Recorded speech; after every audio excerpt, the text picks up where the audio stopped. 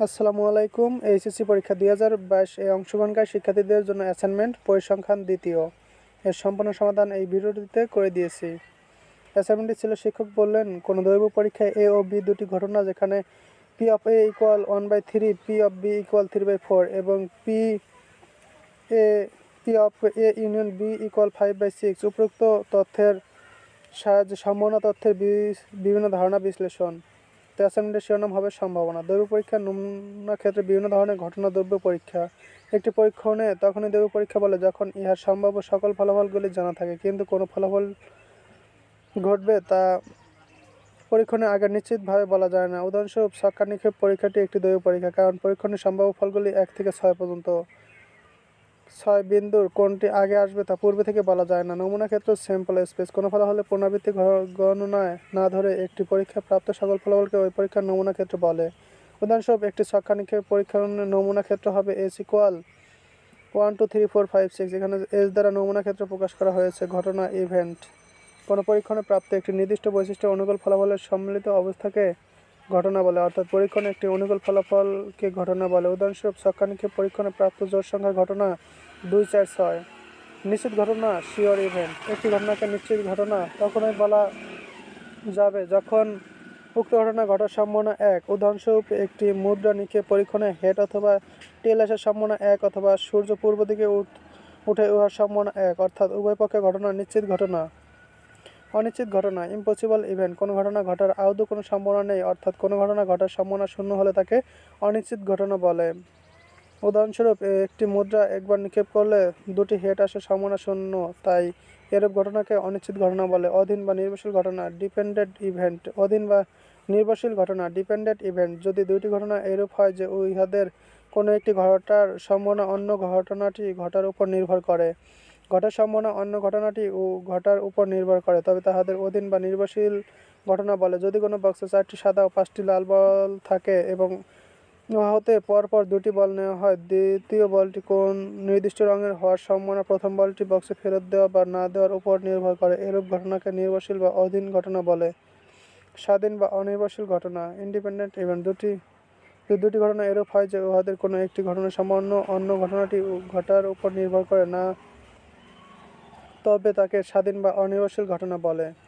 পরস্পর বর্জনশীল ঘটনা, পরস্পর অবর্জনশীল ঘটনা। পরস্পর বর্জনশীল ঘটনা কোনো পরীক্ষণে ঘটার গুলিকে তখনই পরস্পর বর্জনশীল ঘটনা বলা হবে যখন সম্ভাব্য একটি ঘটনা বর্জনশীল ঘটনা বলা হবে যখন সম্ভাব্য একটা ঘটনা ঘটলে অন্যগুলি ঘটবে না। আবার দুই বা ততোধিক ঘটনার যদি কোনো সাধারণ বিন্দু না থাকে তাহলে উহাদেরকে পরস্পর বর্জনশীল ঘটনা বলে। যেমন A অফ 2 4, বি অফ 1 3 5 দুটি ঘটনা, কিন্তু পরস্পর বর্জনশীল চিত্র নিম্নরূপ। এখানে এ ও বি, A 2 4, বি 1 2 5। অন্যভাবে বলা যায়, একটি মুদ্রা নিক্ষেপে হেড আসলে টেল আসতে পারে না, তাই এই দুটি ঘটনা পরস্পরের বর্জনশীল চিত্র নিম্নরূপ। এখানে H/T অথবা H। পরস্পর বর্জনশীল ঘটনা নট মিউচুয়ালি এক্সক্লুসিভ ইভেন্ট। যদি দুই বা ততোধিক ঘটনার কোনো সাধারণ বিন্দু থাকে তবে এই ঘটনাগুলোকে পরস্পরের অবর্জনশীল ঘটনা বলে। উদাহরণস্বরূপ, যদি A অফ 2 4 6 এবং B অফ 3 6 দুটি ঘটনা হয় তবে তা পরস্পর বর্জনশীল ঘটনা।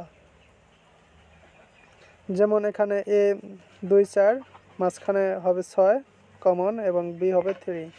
ঘটনাদ্বয় স্বাধীন কিনা প্রদত্ত তথ্যের সাহায্যে ঘটনাদ্বয় স্বাধীন হওয়ার শর্ত P of A intersection B P equal P of A into P of B।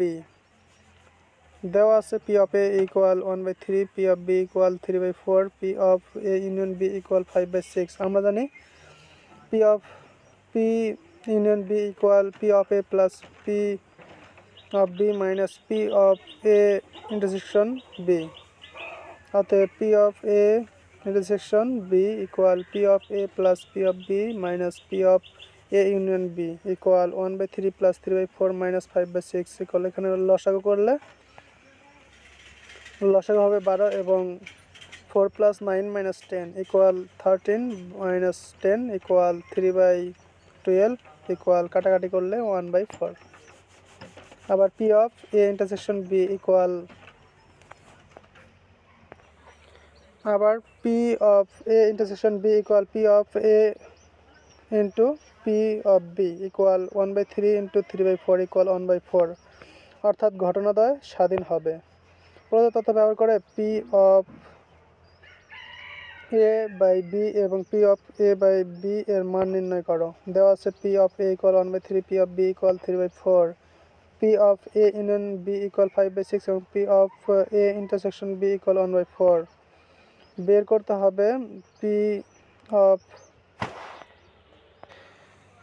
হবে যে P of A bar by B equal what এবং P of A by B bar equal what. সমাধান: এখানে P of A bar by B equal P of A bar intersection B by P of B. P of A intersection B equal P of B minus P of A intersection B equal মান বসিয়ে দিলে 3/4 minus 1/4 equal 2/4, এখানে হবে half. অতএব P of A bar by B equal P into bar A intersection B by P of B equal half by 3/4 equal 2/3, এটি answer. এবং P of A by B bar equal P of A intersection B bar by P of bar B. P of A intersection bar B equal P of A minus P of A intersection B equal 1/3 minus 1/4 equal 1/12 এবং P of B equal 1 minus P of B equal 1 minus 3/4 equal 1/4।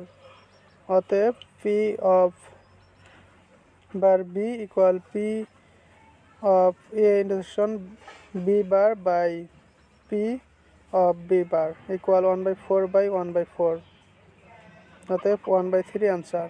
ভিডিওটি ভালো লাগলে অবশ্যই চ্যানেলটি subscribe করবেন এবং বন্ধুদের মাঝে শেয়ার করে দেবেন।